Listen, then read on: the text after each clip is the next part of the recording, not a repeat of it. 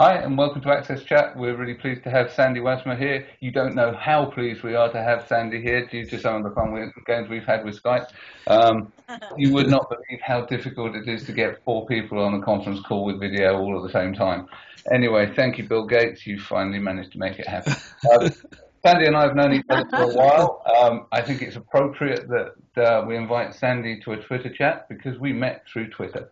One of my first people that I stalked on Twitter from the accessibility world, and we've been chatting ever since. So I'm really pleased to have you here. You started off doing inclusive design, doing some amazing stuff for your online agency, Copious, but now you're at Jewish Care and you're doing a whole bunch of other stuff. So can you tell us a bit more about the work that you're doing and about your organization? Because I don't think many people are aware of quite what Jewish Care does and the effect it has on people. Sure. I mean, Jewish Care is a social care charity based in London, the Southeast.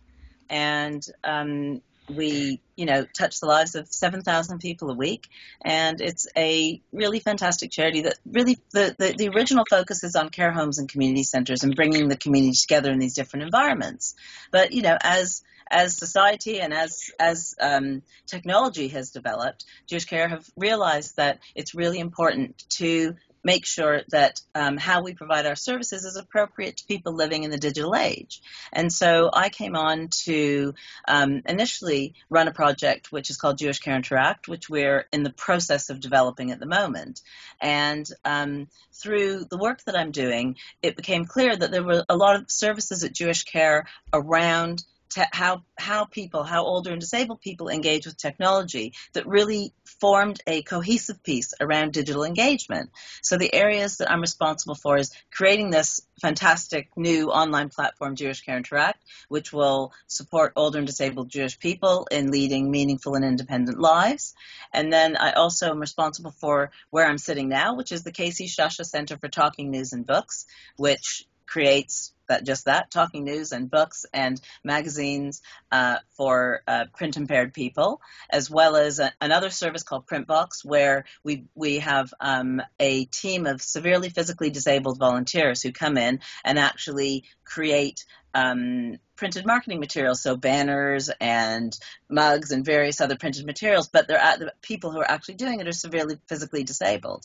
And so that's, really bringing technology into people's lives. So we've got all these specially adapted equipment in order to support those people actually doing something of value. And we think that's really important. And the other area that I'm responsible for is called the Carton Centers. And I don't know if you guys know about Ian Carton, who was a guy who passed away a few years ago, who set up a whole bunch of centers. He made a lot of money in medical devices, and he wanted disabled people to be able to use technology on par with their non-disabled peers, and created centers all around the UK and in Israel that support disabled people learning how to use technology. So all of these areas are coming under digital services now. And so it's, if we build a website that supports older and disabled people and aging well, living independently, we also have the Carton Center that can teach them how to use technology to access that service. So it's being part of the digital engagement piece in every step of the way.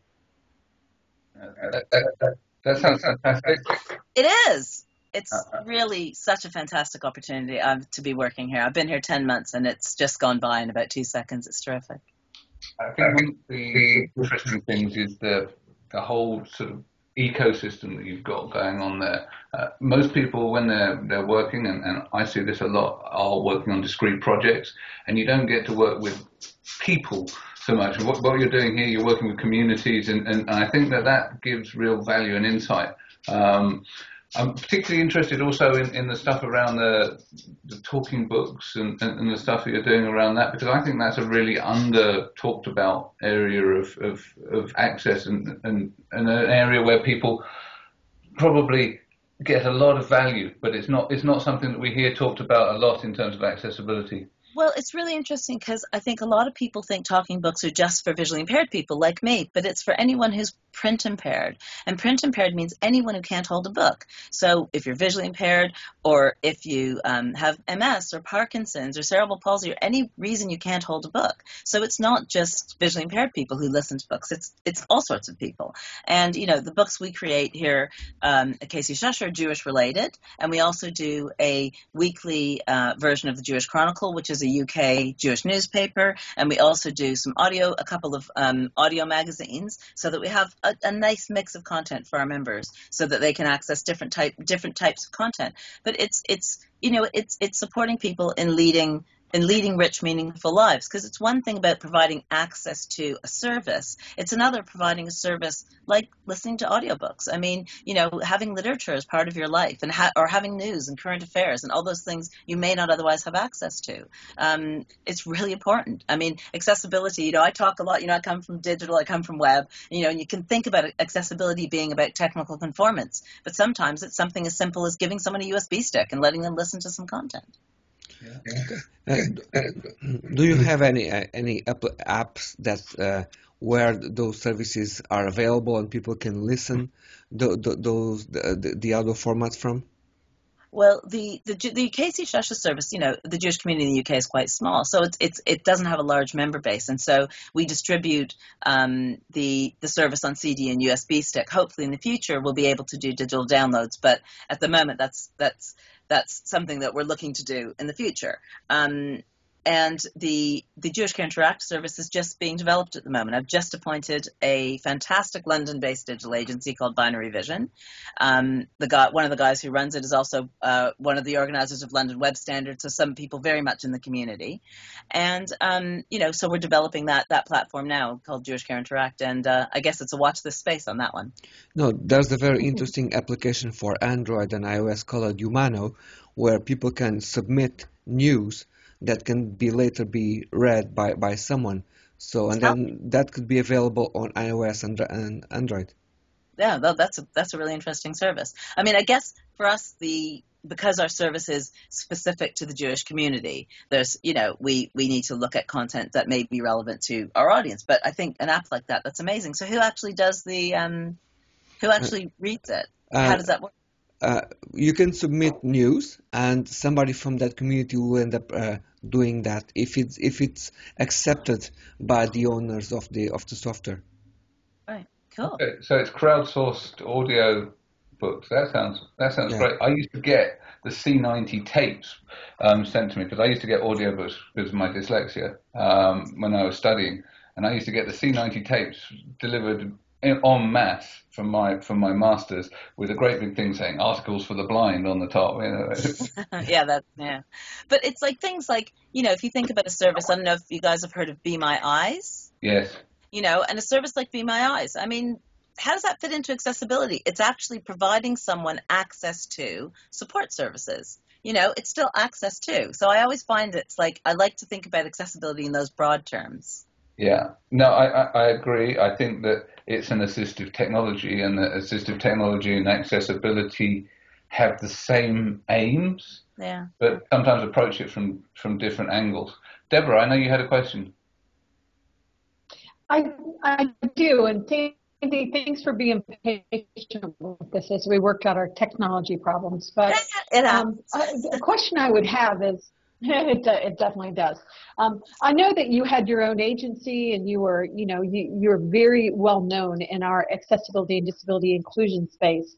But it is interesting that you joined this organization and that you're really starting to have you're really starting to have some impact. And so I would be curious if you have some advice for other organizations, and I mean that in the broadest sense of the word, of, what could they do to really start following your lead, to really have impact? And because a lot of people are just talking about impact. Know your users and talk to them. I mean, it's really as simple as communicating with the people who use your service, and invariably 20% of those people are going to be disabled, and however many percent of those people are going to be older. The older and disabled demographic, it's part of anyone's customer base. And so if you're providing a mainstream service, then talk to your users. I mean, in all the services that I'm developing here at Jewish Care, research comes first. You have to understand who you're developing the service for. So if you think, oh, I'm developing a service for that disabled person over there, and you're not talking to that person, then you're making assumptions and you're going to get it wrong. So, the best bet is to talk to as many people as possible and understand who's using your service and how they use your service. I know that while we were waiting, we were chatting away. So to revisit some of this stuff, I'm particularly interested in the fact that you're working with older populations and that people interact with technology differently. Obviously, there's attitude and people's personal attitudes and where they've come from and their background will affect the way that they use technology. But has the fact that you're working with older people made your approach to the technology different? Because I've seen the accessibility industry tend to focus a little bit too much, to my mind, on super users. Yeah, I think it's really interesting, and I certainly had some ideas, preconceptions about how older people use technology, and I've been proven very wrong. It's so much more than age. It's so many different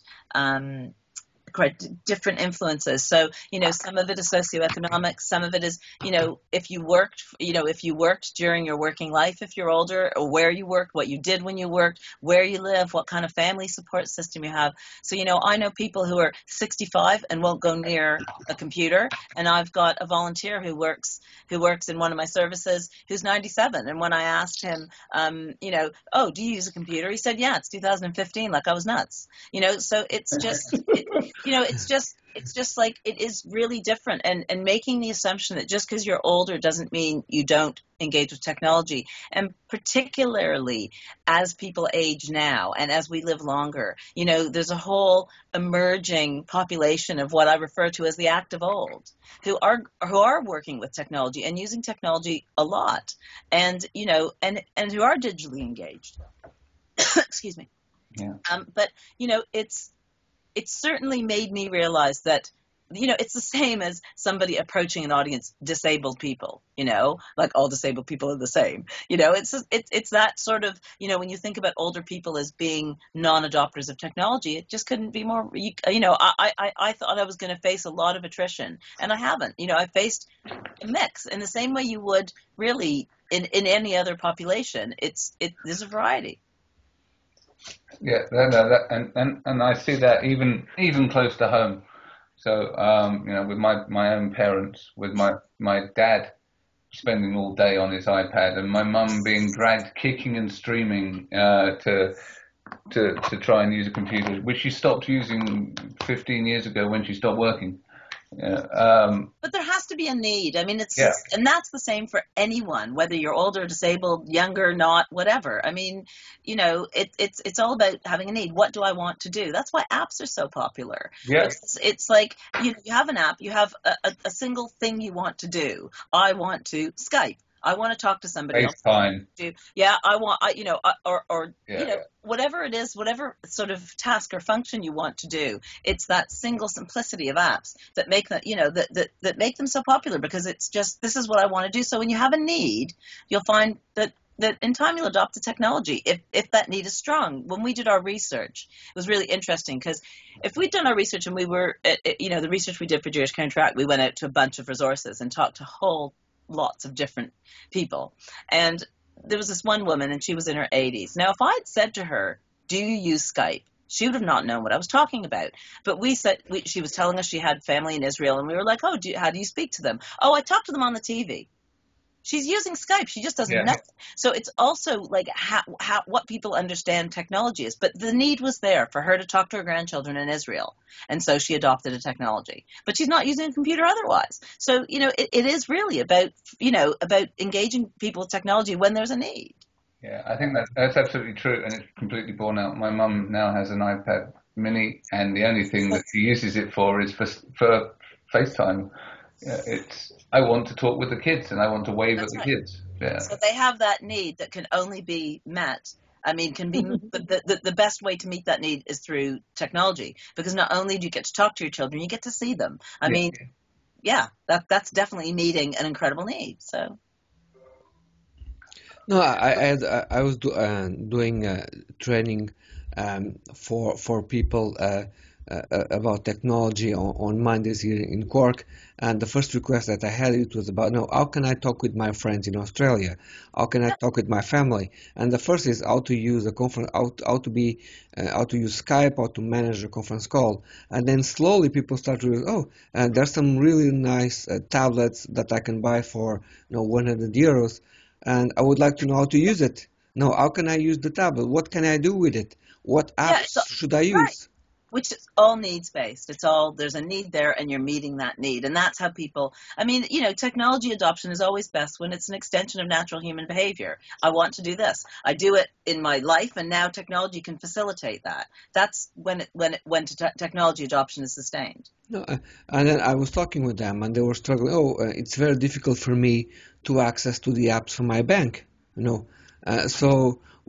I was, and then you realize that when you try to use the app yourself, you realize that the app is not it's universally designed, but sometimes doesn't meet the needs of people who are just starting to use a device like this, and they struggle to find what they want to find is they want to be able to trust in the app and make sure that they are doing the right actions and they don't do mistakes, and the apps don't actually help them to do that. No, is that accessibility or is that UX? I mean, to me, it's just good UX. I think generally, I find that a lot of websites and apps are just poorly designed, period. It's nothing to do with accessibility. Yeah, I think that the UX issues are effectively magnified when it comes to cognitive disability, and that things like banking apps, they're a real problem for me. Putting anything in a sequence, I lock myself out of my bank account quite frequently. So it's a bit of a bugbear. I'm aware that you have a cab home, so we need to wind up, but it's been great, and we'll see you online tomorrow night. Thank you so much, guys. It's been a pleasure talking to you, Sandy. It's been a pleasure. And wish we could have spoken for longer on the record and off. But thank you. Neil, you got my number. Yeah, I know. Excellent. Thank you, Sandy. Thank you, Sandy. And thank you, Antonio. It's been an absolute pleasure. Thank you. So we are closing down the call. Thank you so much, and see you all on Twitter tomorrow. Bye-bye. Bye.